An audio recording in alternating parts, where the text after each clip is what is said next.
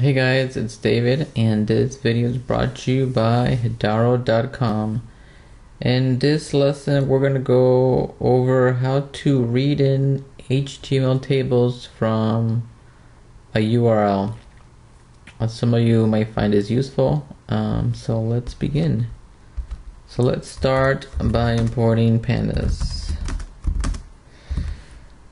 And let's show what version of pandas we're working with. We're on 23.4. So let me show you the websites I'm going to pull data from, and then we're going to go ahead and do that. So first one is one of my little applications to practice pandas called Pandas Bootcamp. And in this website you'll see that we have a HTML table. There's only one, so it should be pretty easy to pull. And then the second one, I went to bankrate.com, and then they have a bunch of weird stuff. They got a lot of stuff here, but they also have a bunch of tables, if you could tell. And I was curious to see what pandas will do with this kind of website. So let's start with the first one. Let me copy this URL and let's go back to the notebook. So we're gonna go d.pd. and then read HTML. That's the one we're gonna go for. If you open up to see the parameters by pressing Shift Tab, they have a lot of parameters to choose from, but we're really not gonna use any in this lesson. We're just gonna slap in the URL and see what happens. So in quotes, we're gonna put in the URL, and I'm gonna run this. And hopefully there's no errors. I didn't see any errors. So now one thing I want to show you, what does D return? And it actually returns a list. So I made a mistake of creating a data frame and throwing the list inside of it, but in reality this list contains data frames itself. So you should see how big your list is, and that's how many tables it found. So for this first example, we only found one table in the Pandas Bootcamp website, and to access it, you just access it like a regular list. D of 0 will give you your data frame. So we do that, you'll see that this is a data frame, and it pretty much did a good job. You can see all the columns up to from date to string 2, and if you go back to the website, it has those, and it actually has 50 values. It only shows 10 on the screen, but if you go back here and we just scroll down, you'll see that it picked up 50. And if we go df.info, you'll see that it picks up, it makes some mistakes, right? The dates are not really, it picks up the data string, so we're gonna have to fix that.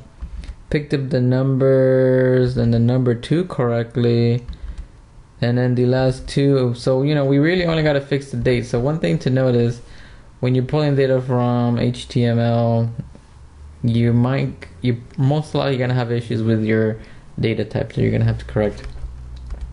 Alright, so that was that. Let's go with another URL. Let's go to the Bankrate one. So let's copy that URL and let's paste it here. So we paste it and let's run it. Let's see how big it is. Alright, I'm gonna scroll up 5. So I found 5 tables.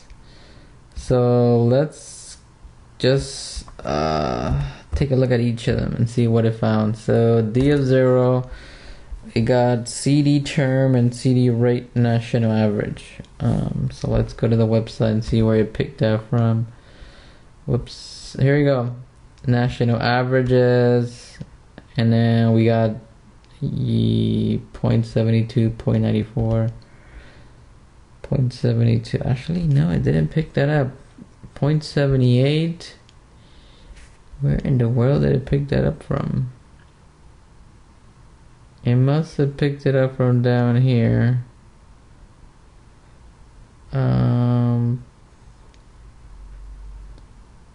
Here we go. I picked it up from this area here.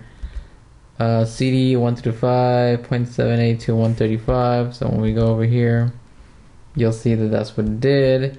And then there's 5 tables. So let's go to the second one, and 4 columns. Go over here, and we scroll down. So here are the 4 columns, 6 months to 5 years.